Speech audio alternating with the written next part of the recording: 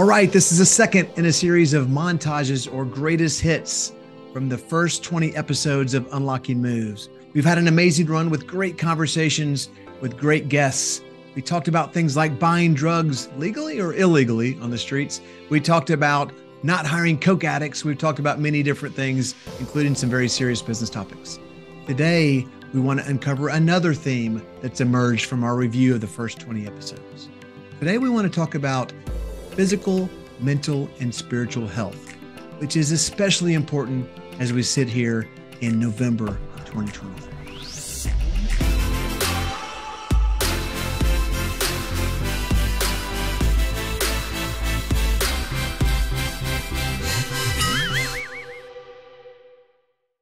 In this first clip with Jason Bronstad, CEO of Malk, he talks about a low point in both his career and his personal life, and the choices he made when he was in the valley that may have ultimately led to some amazing peaks in his life as well. I started 2019. I was tipping at about 315 pounds. And as I started, I was never happy with myself. I'd look in the mirror and I would just hide.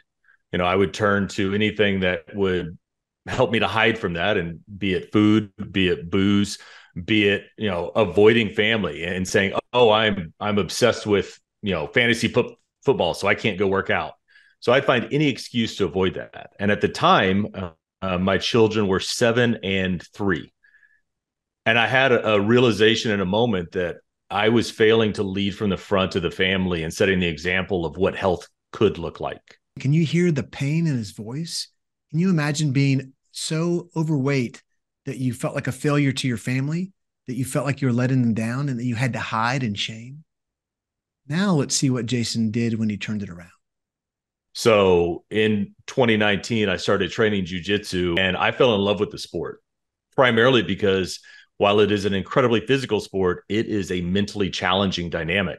And it was one of the few times, I found exercise where I could block everything else out and truly be at peace for a minute.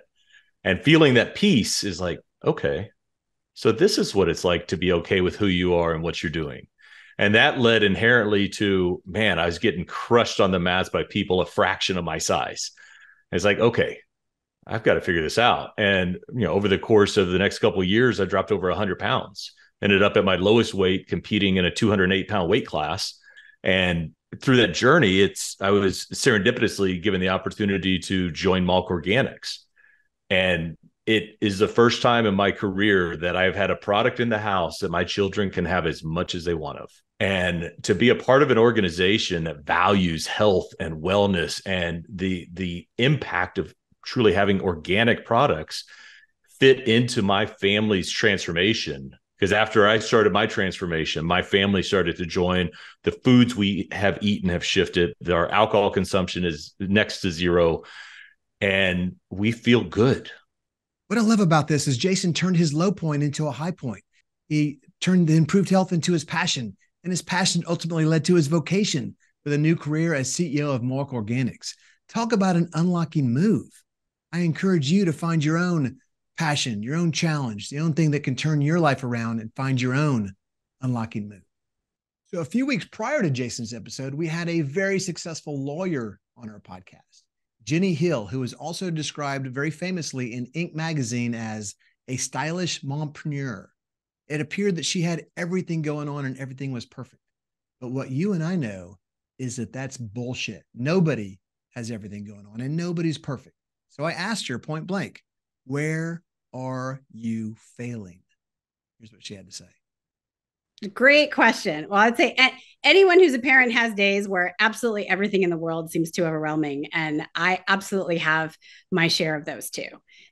Still do. What gives me my energy are the things that are important to me in life. So the travel was something that my husband and I always enjoyed before we had kids, and it was important to be able to bring that experience. Just like anything else, it's about organization and planning. I had my lists. I checked them off. I had spreadsheets. I tried to make it as easy as possible. But when it got overwhelming, I would break it down into little pieces. I just need to get to the next thing. I just need to get to the airport. I just need to get on the plane. Just try to get to the next thing. Where I'm failing, I would say, are the expectations that I set on myself. We create expectations that are so high as to be unattainable. And being able to ratchet those down and realize we're still doing okay. Whenever we feel overwhelmed, let's take it into bite-sized chunks. We don't need to solve the world's problems. Let's just take it one step at a time. Get to the airport on time. Check. Get the tickets. Check. Get on the airplane. Check. One step at a time. The other thing I loved about that is we are all perfectly imperfect. And the sooner we can recognize that about ourselves, we can have grace for ourselves.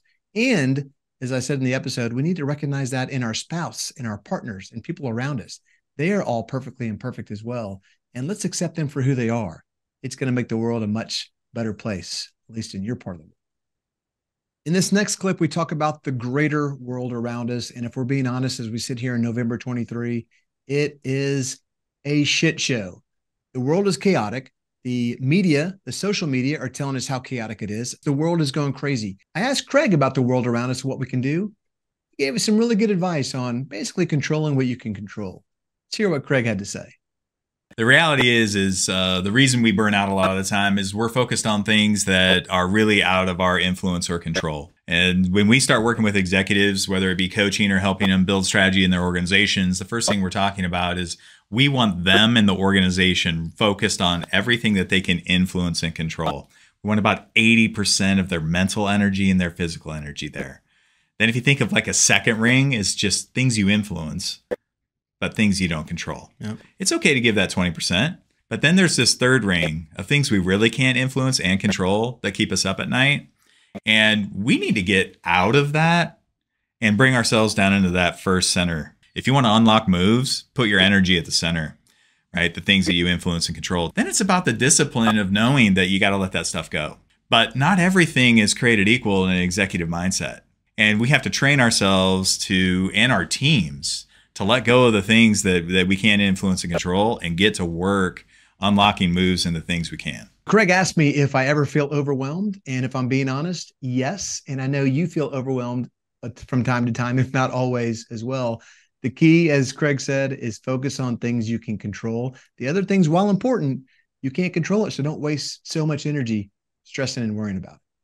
Lastly, I want to share a few segments with my good friend, Tyler Allgaier. We covered some very meaty topics. And if you haven't listened to that episode yet, I strongly encourage you to go check it out. One of the topics we covered was the death of his father and how that impacted him. But one of the things we talk about, and you'll find out in this clip, is the power of having someone to talk to let all of your emotions out. Yeah, huge proponent for mental health therapy. It in any fashion, really, whether it's, you pay a therapist, you visit one on a schedule, or like talking to you right now can also be a sense of therapy in some sense. But yeah, when I came home from my mission, I was only out for 6 months. So missed 18 months of what should have been a full 2 years of that mission. Came home 6 months into it. Immediately started going to a therapist. That was my first experience in therapy ever. And what I learned from that experience, it's actually kind of funny. My therapist told me that I was easy money. Because what I found from, maybe not a good thing for a therapist to say, but I'm like, well, I feel good coming here. And at the end of the day, that's what therapy is to talk through things and feel better and get a better grasp. And for me personally, taking what's in your brain and speaking it out loud, just doing that action helps you piece things together.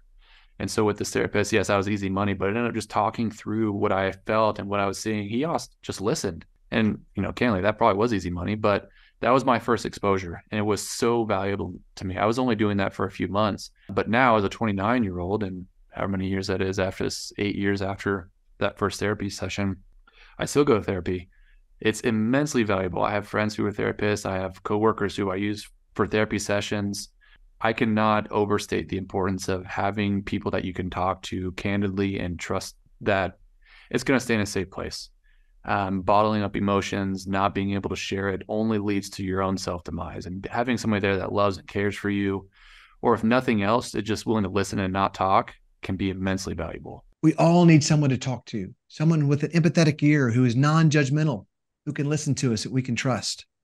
It can be very lonely out there for entrepreneurs. Hell, it can be lonely out there for people. So find someone that you can talk to. He said even just talking to me was therapeutic.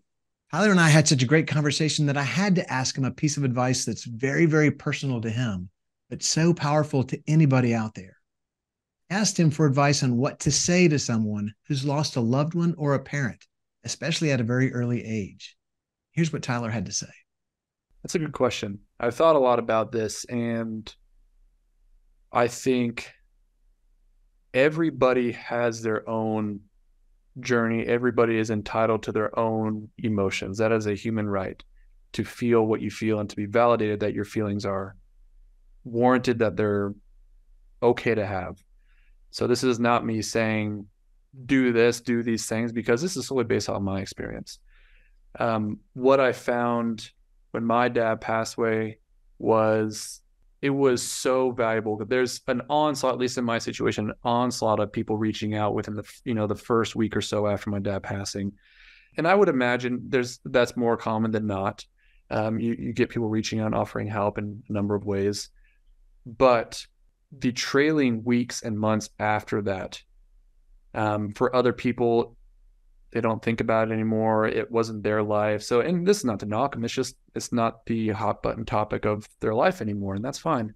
But what was immensely powerful to me was to find friends and family members and family friends that would stay close, that I could reach out to, and that to people that do know people who have had somebody close pass away to a friend or family member, remember them a month and on after that person dies. That is where the loneliness and the reality really sunk in for me. It was so bizarre. The day my dad died, it was raining. His body was there. I remember them taking away his body, and I slept that night the same I'd ever slept. I woke up the next day. The house was the same. I still ate the same kind of foods. It's just my dad wasn't there. He had traveled for work, and so that was not unusual. But then a month, 2 months, 6 months, even to this day, 10 years later, I have never had my dad gone for 2 months at a time. And so that's when the reality sunk in. So for the people that do have somebody close pass away to them, find that social circle that you can tap into following those periods where the loneliness does set in. It will happen, and that's okay.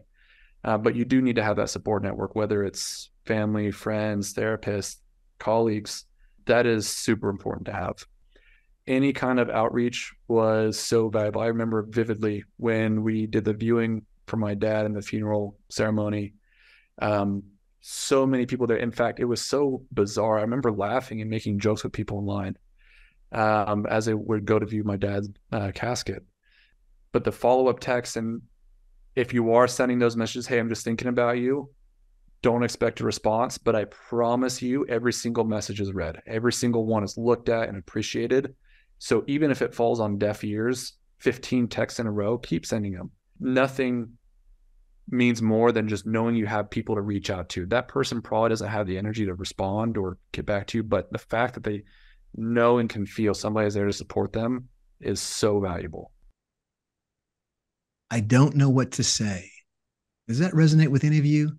We've all been in that situation where something bad happens to a friend or somebody that we just an acquaintance. I don't know what to say, so we don't do anything. What Tyler's saying is, just say something. Just tell them you're thinking about them. Send them a text. Don't expect a response, but connect with people, reach out to them, let them know that you're thinking about them, that you love them, and that they're not alone. Because it does get lonely, but I promise you, it will get better. As the saying goes, it's always darkest before the dawn. On that note, we're going to wrap this puppy up. Please go like and subscribe Unlocking Moves wherever you consume your podcasts. And every 5-star review that you make means so much to us. It helps us spread our message. And I promise you, we're making an impact in helping people uncover their own unlocking moves.